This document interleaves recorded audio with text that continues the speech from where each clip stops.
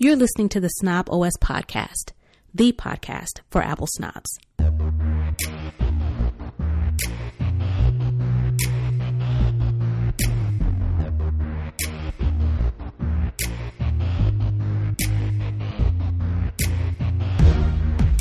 Hey, this is Nika Montford, aka Tech Savvy Diva. Yo, this is Terrence Gaines, aka Brother Tech. And welcome to the Snobbish Show, the show for Apple snobs, where we talk all things Apple and then some. Welcome back, everybody, to the latest pre-4th of July, day off, Caesar salad day, cookout day, whatever you choose to celebrate. We definitely want to give you a show before we get into the time off festivities. With that being said, we definitely thank you for your support of this show, your continued support, whether you listen to our free recorded show or whether you are a Patreon supporter. If you would like to become a Patreon supporter, you can head on over to patreon.com/snoboscast to watch the show live, get exclusive content, and get all the details about becoming a Patreon supporter.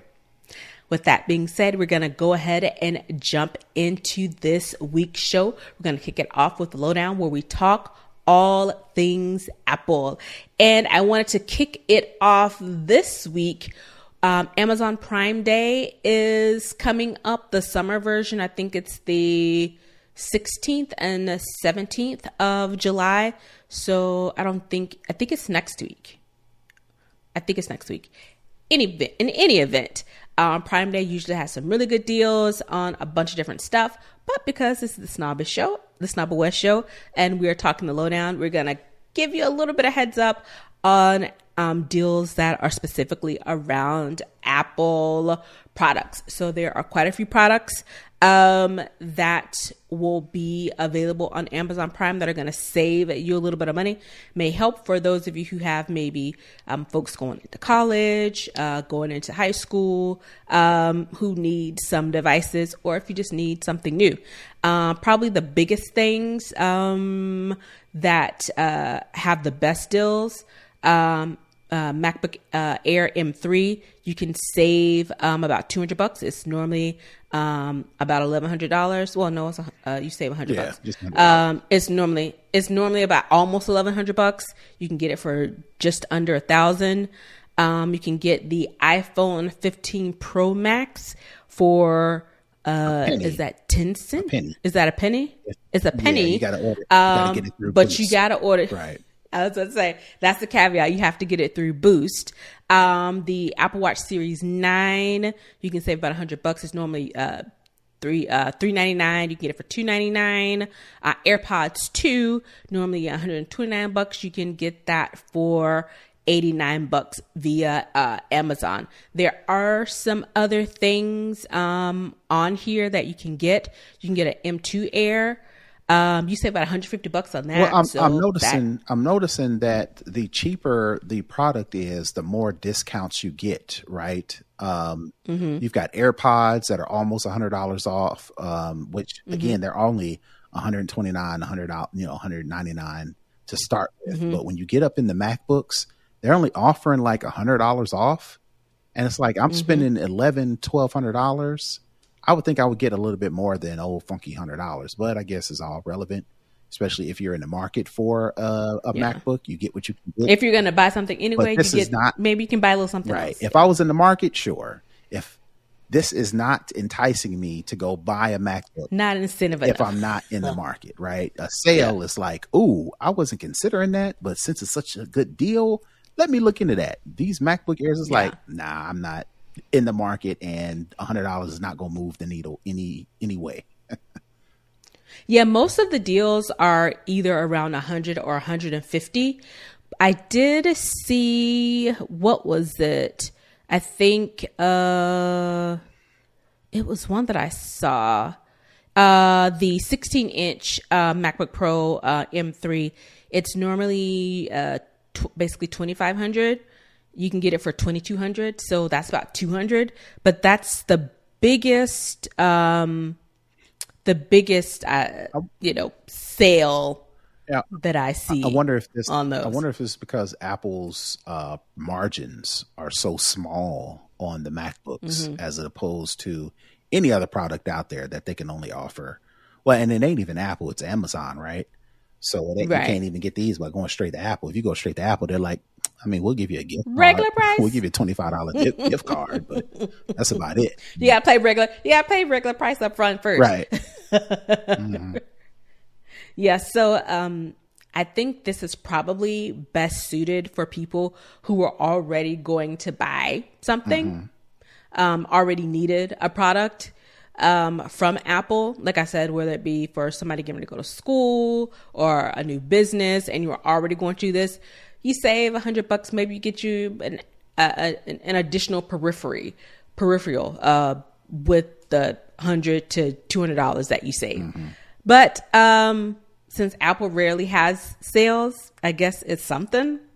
Not enough really for me to like say, ooh, yay.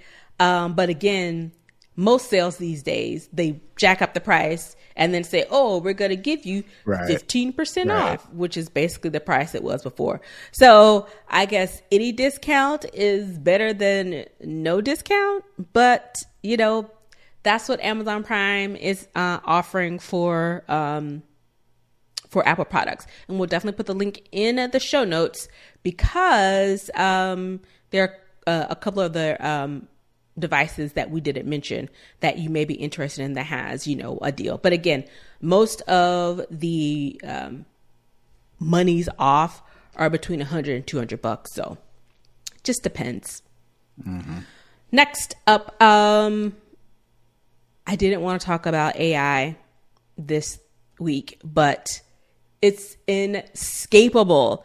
With that being said, we know that Apple Intelligence, Apple's version of AI, was announced at WWDC.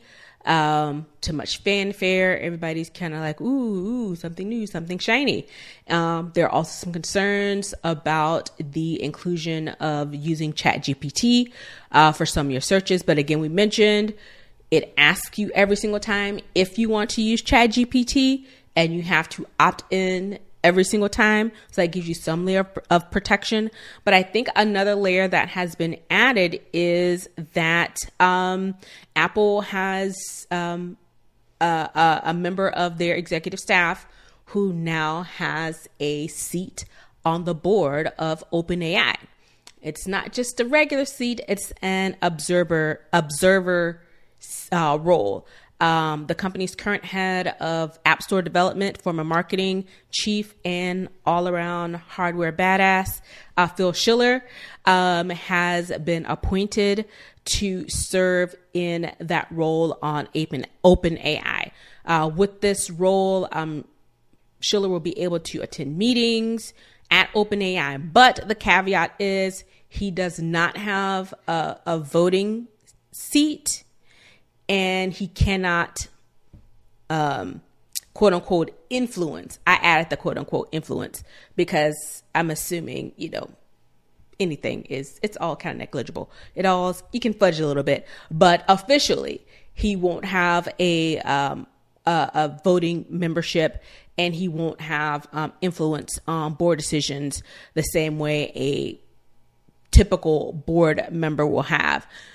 One thing to note about this particular seat that has been added to the board for Phil Schiller, the current arrangement between Apple and OpenAI, which I was surprised to see, doesn't involve any type of financial transaction. So it appears that Apple Intelligence is using ChatGPT, but Apple is not getting any money from OpenAI. And the other thing to note is Microsoft put in initially $1 billion, and their commitment is for $10 billion to be put into OpenAI. They have the same type of observer role board seat. So I don't know. I'll get your thoughts on it. It seems to me that this may have been one of the caveats for Apple using ChatGPT in their Apple Intelligence, and a way to kind of protect Apple and maybe shield them from, some shenanigans? Thoughts? Well, so yes, absolutely. It would. OpenAI being on Apple's iPhones first, not exclusive, but first was in return, OpenAI would give Apple this observer seat, right? Again, it's not. Now, I'm pretty sure Apple would have gotten more, maybe even a voting seat if OpenAI was exclusive, like as in there's no other AIs out there that would eventually get on. We've heard Microsoft is trying to get on. We've heard Google trying to get on. So not worse. In the end, when Apple Intelligence rolls out on an iPhone, eventually I will have the option to choose OpenAI, Gemini, or Copilot, right? Mm-hmm. But OpenAI getting there first, you do anything first, that's going to be the default, even if they add others, right? People are always going to default to OpenAI, even if they do have other options, because OpenAI was there first. In return, they got this observer seat. What this observer seat means to me is this is basically, I'm telling. OpenAI does something. Phil Schiller is on that seat.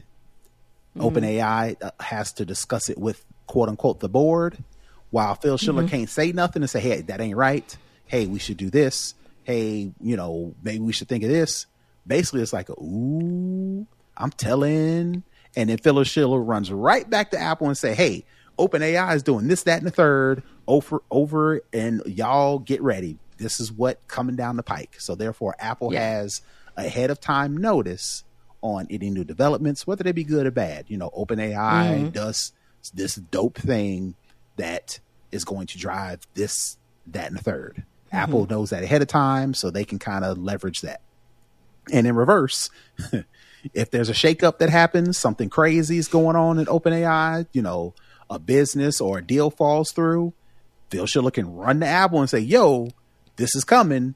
Prepare yourselves. Yeah. So that's pretty, you won't believe this. Right. So basically, I'm telling seat at OpenAI's board, which again, Apple definitely wants that because we've said it time and time again, reported on it before.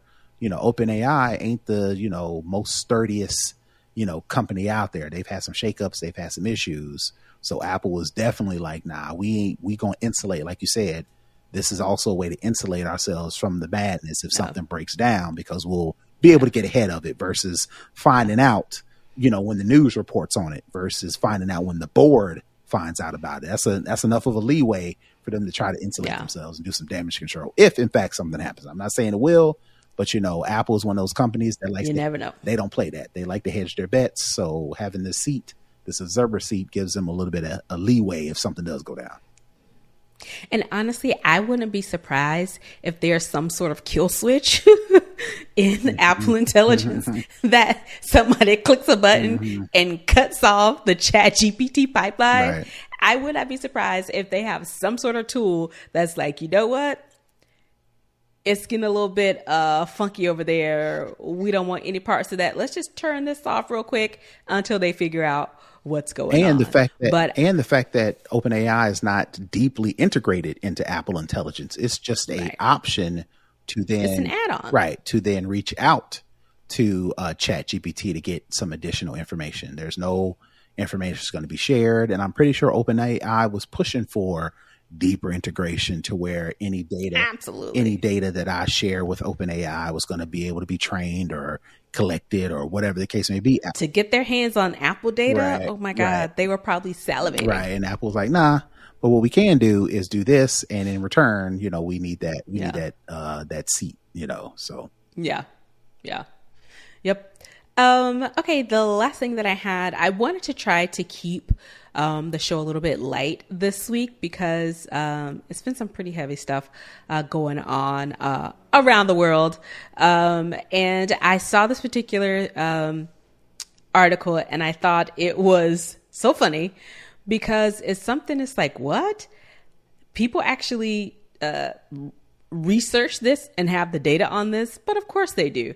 Apparently, there's a world's most unpopular emoji list. I know many of us use emojis, even though I just found out today that Gen Z doesn't like using emojis or reaction gifs. It gives them the ick.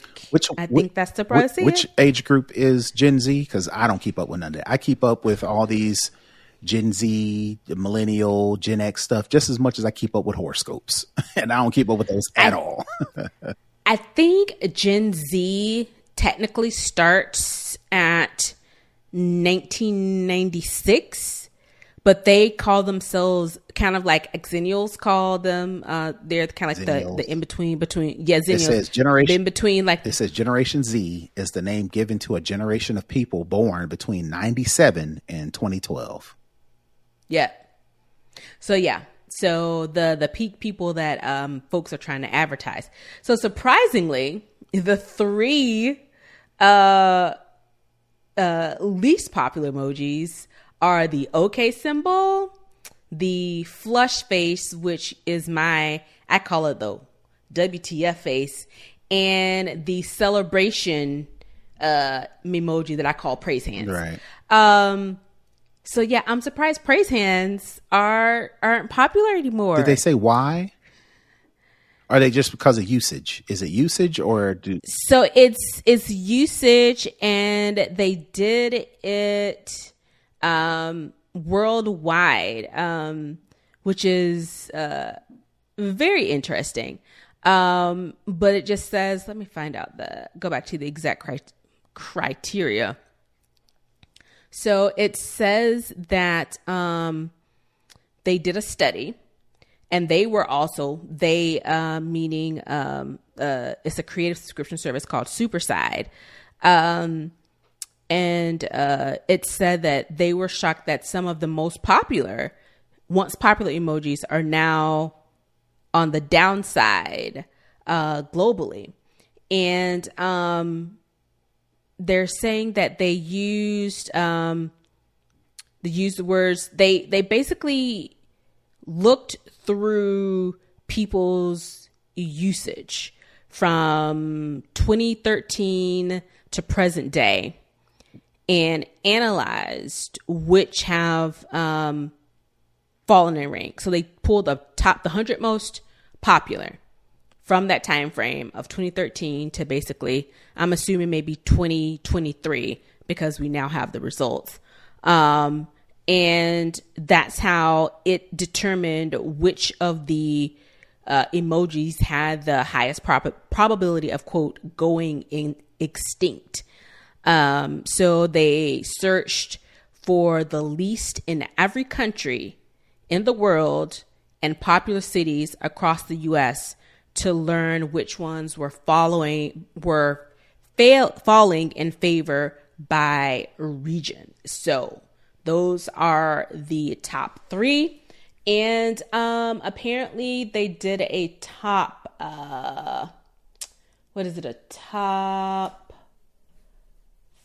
I'm trying to pull up the, well, while you do that, the list. While you do that, I will say, this is stupid. And I say that because the story that you had linked to the other story as to why people or kids, the Generation Z, are saying emojis in general aren't cool anymore. Mm-hmm. But they don't give any sort of reason as to why they're not cool. One girl is quoted to say, "My mom doesn't even use that one anymore." Well, that's not a reason as to why it's unpopular. It's just like, I don't know if this is shoddy journalistic work. I don't know. I think it comes down to usage. I think they're looking to see, but isn't this how all trends are determined? They ask like the young kids because they're supposed to be the most in the know on what's to what's going on. But yeah, so it's interesting. So these are, if you're listening, sorry, you can't see it. We'll put the link in the show notes. These are the top 14 emojis that are the least cool. I see the prayer hands all the time. Well, because we use it for different things. We use it for praise hands, which again, even though it's not the intended use, it's still being used. That's what we use it for. Right. That's what we use it for. And the other thing is it kind of like in the article, it mentioned, the ones that were, it was broken down by popular cities, in the US. And the way they did, I'm showing it on the screen, the way they did the US is kind of interesting. So it looks like for Atlanta, the least popular emoji is the peace sign and the 2 pink hearts. You got it's kind of like, I call it the mama hearts, the mama heart and the baby heart. So you got the big heart and then you got the little heart that's right on top of it. Mm-hmm. But overall, in most of the US, it's the emoji that is kind of like the winking that is the least popular in the whole country, which is weird. It's like the smirk, like wink. It's very interesting. It's very interesting. It's very stupid. It is very stupid, and it is very light, and it's very funny. And I think we needed a little bit of levity on the show this week because there is lots of stuff going around in our environment, society, whatever you want to call it. So I saw this, and I was like, this is kind of funny, but who takes the time to do a whole study, basically a 10-year study on the most popular and least popular emojis? Well, I will say, if I were to surmise, I think what I've observed is the most popular emojis seem to be the emojis that are used for something else other than what they were their intent. So you think of the eggplant emoji, you think of the Georgia peach emoji, those are for some totally different body parts than eggplants and peaches, right? I think people get a kick out of, similar to memes, similar to GIFs, that people get a kick out of taking something and using it in a different manner that then takes off, and that becomes now the de facto thing, right? Similar to like we call Band-Aid. Like the one that's is technically supposed to be a high five, but we use it for prayers up. Right. Stuff like that, right? Those tend to be the ones that seem to be used the most across, social media, text messages, things of that nature. But even still, though, the most unpopular not necessarily aren't the most unpopular because they are used differently and we now don't agree with the way they be. I could see if like a Georgia peach, right? Mm-hmm. People don't like it now because we have moved away from our fantasizing of big butts, right? Now big butts are all the rage. Women are in the gyms doing squats, all this stuff to people getting BBL surgery, right? So now I can see why Georgia peach is super popular. Now when we've kind of moved away from that, now we move to another body part like arms or whatever, or head or whatever, and then we find another emoji for that to represent that. I could see why Georgia peach now is not popular because trends have moved away from the thing that was being used for. That ain't this. So I don't know. No. Yeah. I thought it was funny. And I think it a good way to kind of close out the lowdown this week because again, like I said, I did not want to talk about AI, but we did hard not to talk do that about AI. anymore. It's so hard. It's so hard. Let's head over to Second String where we talk all other tech. And guess what? We're talking about AI again. It's hard, man. Yeah. It's so hard.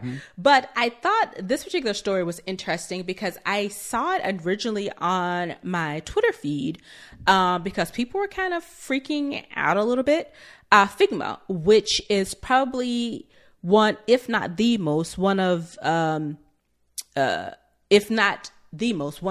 popular tools that people use for UX and design. Oh, okay. Well, so pretty much most companies who have to create apps, this is what they use to design their apps. It's a collaborative tool. You can invite people to come in on projects, and this is what the girlies are using to design their apps and whatnot.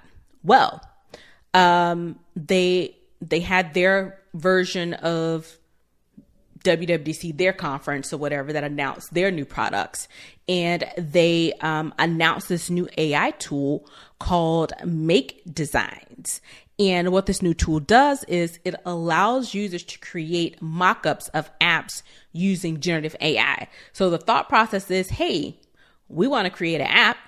We don't want to completely start from scratch. Let's type in some text and see what it spits out, and then we can kind of go from there. Well, what happened is Andy Allen, he is the CEO of Not Boring Software, and he went up and said, hey, you know, guys, just a heads up. He said, quote, just a heads up to any designers using the new Make Designs feature that you may want to thoroughly check existing apps or modify the results heavily so that you don't unknowingly land yourself in legal trouble. He says that because the tool was used and it made a near replica of Apple's weather app. So you're using this tool to say, hey, let me mock up an app real quick that I'm going to develop. Well, you got to be careful because you could be going into proprietary, copyrighted zones, because apparently the design that it created, it was nearly identical to Apple's weather map. So what it sounds like is happening is, back in the day, which wasn't a very long time ago, people are upset that OpenAI, Microsoft, all the big players are scraping the internet, and they're using possibly copyrighted data to train their AI, right? So that's the whole argument against AI right now, is artists are concerned, creators are concerned that all of their information that they've shared across the internet is being used without their consent and to profit off of from these larger AI, generative AI creators, right? So you take that and apply it to this, and what it sounds like is this Make Designs is scraping the App Store, Apple's App Store, and pulling maybe even not even Apple's App Store. It's scraping Apple apps and is using that to train its own AI. So then when you and I come back around and say, enter prompt to create this markup, it's scraping that data that is trained off of Apple's native apps. Which is so the interesting part of that, what you just said, kind of flows into the next thing. So the writer of the article that this comes from in The Verge, he said he specifically and directly asked the Figma CTO Chris Rasmussen, was this Make Designs trained on Apple's app designs? And he said, quote, we did no training as a part of the generative AI features. The features are, quote, powered by off-the-shelf models and a bespoke design system that we commissioned, which appears to be the underlying issue.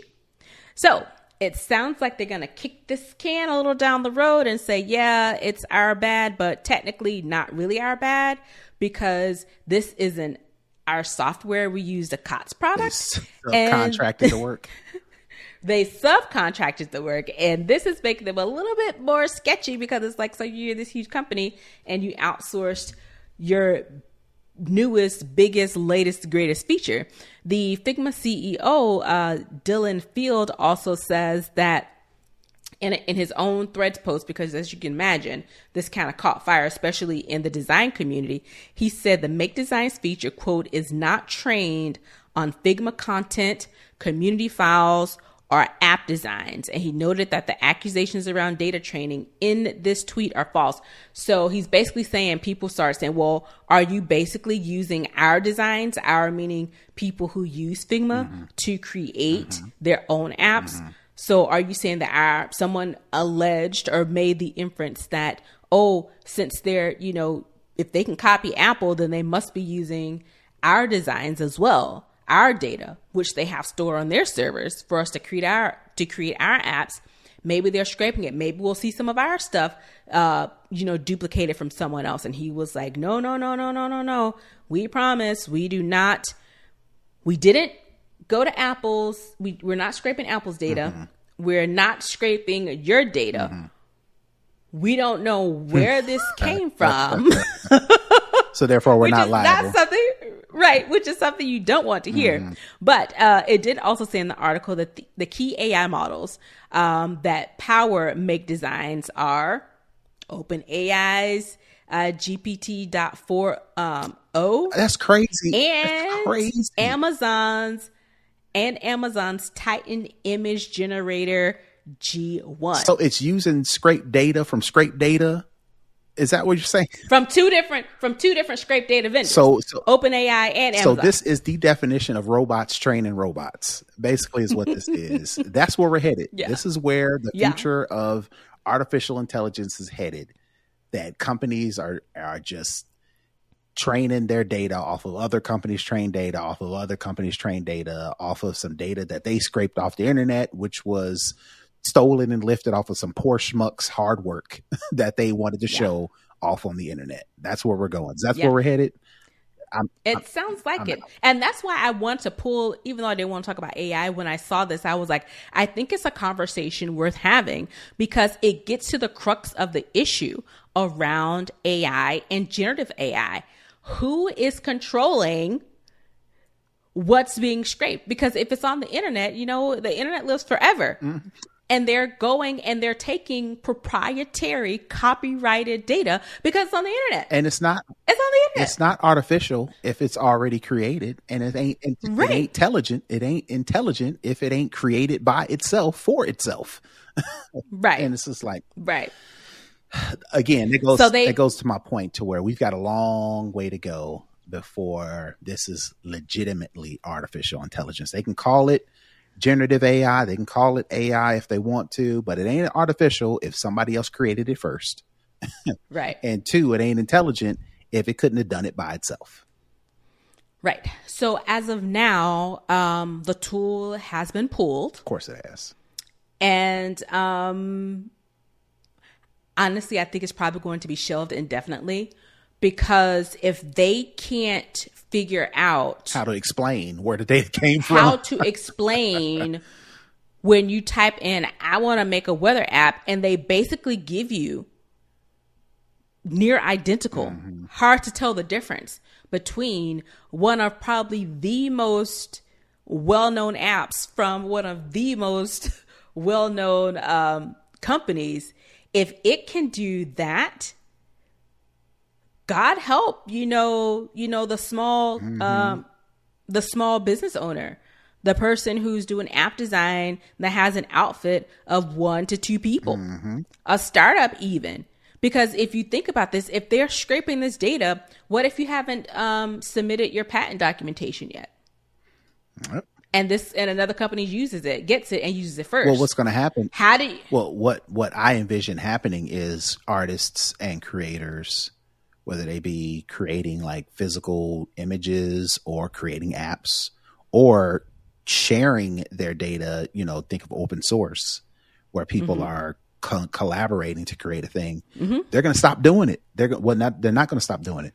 They're going to stop putting it on the internet, and they're going to stop sharing it. It's not going to be digital anymore. It's going to go back to drafting tables. Which the whole point of the internet is to share data, and nobody's going to share with people across the world. Nobody's going to share data if they think it's going to then be stolen and used for profit. And that's it's going to snowball into something else, and I don't want that. So if I got to choose, people sharing and collaborating and discussing and communicating over the internet versus this new new age artificial intelligence thing that they're calling, and it's unlimited. Nah, give me the devil that I know. And I think this is a great use case to highlight the potential issues with this, because if I am a company, if I am a consumer of a company, and you tell me that you have a new feature, but you haven't fully vetted it yourself, you're passing it off as yours, which is your right to do, especially if you paid for it. But did they not do their due diligence on this and just trust it that the people said, hey, this is what you wanted, this is what you get, put it in your system and go? Because you can't tell me that something this blatant was thoroughly vetted and tested before it rolled out. You can't tell me that. And my thing is, that would be my concern, is how are you doing business? Like, is my other data safe? Like, what else y'all got going on that you're not really telling us about? Am I safe using your product? And it just really, like I said, I think it really just highlights some of the issues that come with this type of technology. And it even further highlights that there aren't any protections for the people who are creating this. Our government hasn't quite caught up to where the technology is. I think they're working towards it. But again, that machine moves a lot slower than real-time innovation. And it's one of those things where once the genie's out of the bottle, you can't put it back in so easily. So what does that say for the future of any type of innovation if you aren't able to, protect it? The only thing you can do is just pull it. Right. So I don't know. Like I said, I think this particular piece of technology is going to likely remain shelved because you're using two different sources, and nobody can seem to tell you how it got to where it is. Right. So yeah. All right, let's head on over to For the Culture, where we talk all things social, whether it be movies, entertainment, culture, politics, all those things. And honestly, just stuff we kind of see on the internet or things that we see around us that we just want to talk about. And I wanted to, again, reiterating, keeping it light, because we've had a very interesting week in this country. And so if you're a Patreon supporter, you would have gotten a lot of our thoughts around what happened here in Atlanta, which was the presidential debates that were held, like I said, right here in Atlanta, downtown at CNN. Well, one thing that Black Twitter and Black people are going to do is take something serious and make it wholly unserious and entertaining. So during the presidential debate, which I didn't technically watch, I kind of watched it on social media because I didn't want that to eat my brain. But in one part of the debate, the former president indicated that Black jobs were being taken by immigrants. Right. And so that set off a whole chain of Black job. Right. Do I got a Black job? What's a Black job? Right. So who has a Black job? Right. So basically what Trump was doing is he was trying to pitch the idea that you should vote for me because I'm going to stop immigrants that are coming over the border and are, quote unquote, like Nika mentioned, taking these Black jobs. And of course, like Nika mentioned, we don't take nothing serious. So we nope. ran with it, which again, in all seriousness, there is no, or I'd be interested to know what he really meant, or what is the breakdown of the reason for saying a black job, right? Because, and the reason why I say that is because if it is true, it is it's very damning that Trump and other conservatives or whomever who supported this believe that the only black jobs, true black jobs out there, and I say air quotes when I say true, is lower wage, support, low income, low intelligence, menial blue collar labor. Yeah. Sub blue collar. Cause I don't want to, call blue collar some sort of degenerate, low end sub that. Yeah. Those are the only jobs that the majority of black folks in America can get. Can obtain. So by definition, since most of those jobs are held by black people, those are black jobs. That is so disrespectful that it has to be funny, that we have to take it and make it funny and make all these social media posts. So that's why I just wanted to say that it's so disrespectful, and you can't tell me that you can spin that in a positive direction at all. So we have to make it funny. We have to laugh at it because it's so disrespectful. If that was the true intent behind it, that it's laughable. So we got to be funny. You got to laugh it off, because any other way to look at it is depressing.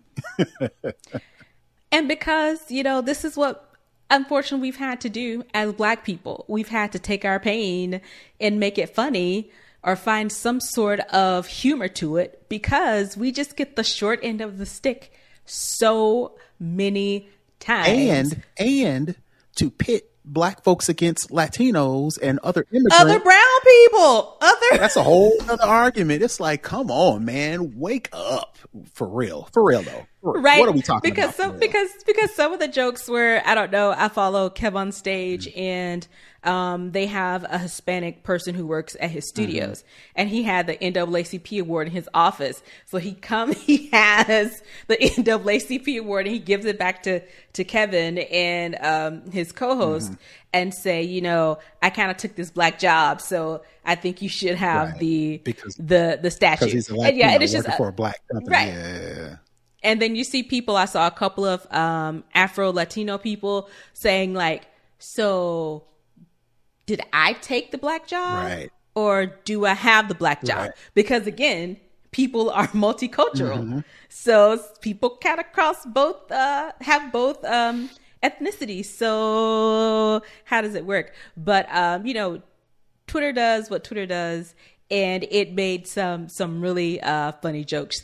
There are some people who are more, I won't say on the serious side, but were on the less unserious side, where they were, I think it was, I saw 3 was like a rocket scientist, or it was like some super intelligent like STEM job. And it was like, just us at our black job. Or then, people was like, I think one of them I saw was like, how I feel when I have to tell my black friends that I got a white job. And so it's just one of those things where trying to, find some hilarity, some unseriousness, because the topic itself, like you said, you have to make fun of it because it's so asinine. It's so like far away from making sense that the only way that it does make sense is that it's a joke. It has to be. So he had to have been joking. It has to be. He couldn't have actually meant. He couldn't have been serious. He couldn't have meant that as like a ploy to get black people on his side. There's no way he meant that. There has to be a deep cut joke that he made 20 years ago, and he's bringing it back because he's just fed up with this whole debate thing. And so let me just throw some jokes out there. There's no way it could have been serious. There's no way. No way it could have been serious. But I don't know if you looked at, if you saw anything on social media, if you had any that, really gave you a chuckle, but just the general black folks like being on alert at their job for these immigrants or these Latino, whomever he was referring to, that are coming to take their jobs, like on high alert, like, head on the swivel, whatever tool that they're using, they don't put it down, those type of things. Yeah. Yeah. It was funny. I had a good time with the Black Job commentary. I don't know. I also, Roy Wood Jr. and Corporate Aaron, who was Lisa Beasley, they did a whole kind of like, they had a Black job fair in character. And it was pretty funny because of how Corporate Aaron is, and of course the hilarious, Roy Wood Jr. And they had like some people come in, like they had one guy who was like, I'm interviewing for one, and one other person, she was like, I'm an HR person as well. So it was really funny. With everything that went on during that election and during that that debate and post debate, finding some levity and being able to laugh with other like-minded people. I thought that was a really good way to spin and turn the narrative and the tide on such a depressing time last week. Yeah. So I put a link in the show notes to Bossip, which is a Black gossip site that has some of the funniest ones. If you aren't in the Black Twitter collective and you didn't see some of these, they highlighted about 15 of the different Black job jokes. So you can check that out too. All right. Let's head on over to the Hookup for our tech tip of the week. All right. So for all those folks who are upset at Apple for releasing that MacBook with that butterfly keyboard that eventually started breaking, and you had to go in and send your MacBook into Apple multiple times for getting keys replaced or getting the whole keycap replaced itself multiple times, there's been a settlement in the MacBook keyboard litigation settlement. So my hookup for the week is, if you have purchased a MacBook, I want to say between the years of, and I just had it up, so let me go back and look. It was 2015 and 2019. 2015 to 2019. If you you got to do two things. You can't have only purchased a MacBook between those dates. You have also had to take it to Apple to get either individuals' keys replaced or the whole keycap replaced. They are offering a settlement up to a maximum of $395 that you can get from Apple. Now you have to do it by August of 2024. So you've got maybe basically next month. You've got about a month to submit your claim. But if you do fit those two qualifications, you can go to the MacBook Keyboard Litigation Settlement website for more details and to submit a claim. And we will make sure to put a link in the show notes so you can actually click through and get to that website to where you can make that claim. Cool. I hope some of you get some money back. Yeah, and so I have one of those key MacBooks in my house, and I didn't have any problem. I bought it for my wife, and I'm pretty sure I bought it back in 2019. It has the butterfly keyboard, and what the butterfly keyboard is, that the keyboard that has that short throw to where when you press the key down, it doesn't travel very far at all. Apple said, oh, this is the newer way to type. And people complained that it felt like typing on glass. People are just, I didn't have any problems with it, but people are people, and, not used to change, did push back the people spoke. They pushed back against the butterfly keyboard. And to make matters worse, like I mentioned, it had problems. So you add those two things up, Apple changed their mind, and the next MacBooks after that had a regular feeling keyboard, and they pretty much, ghosted the whole butterfly technology that I can remember Apple at the Apple event where they announced that keyboard. I mean, the throw is shorter. It's more natural. You don't have to type as hard, and it's get a more natural feedback, and all the things that they pushed out there. The people was like, we do not like it. No, we don't like it. You can keep it. And then, add insult to injury, it wasn't working. So just the hits keep coming. right. So all that to say for this keyboard. So Apple ditched that, and now they've gotten to the point to where they are offering settlements. So definitely get your money. I didn't have any problem with it. You know, like I said, I bought it for my wife. Now my oldest daughter has that MacBook, and it's going strong, no problems whatsoever. But if you did have those issues, you know, you can get a little change back in your pocket. All right. That's going to wrap up the show this week. Brother Tech, where can the people find you? Sure. You can find me all over the internet at Brother Tech. That's BROTHATECH. And you can find me at Tech Savvy Diva everywhere. And with that, we want to definitely thank you for tuning into the show this week. To comment, to connect, to share, to support the show, head on over to snobwestcast.com to get all of the details. We will see you guys next week. Happy Cookout Day. Peace. Bye, everybody.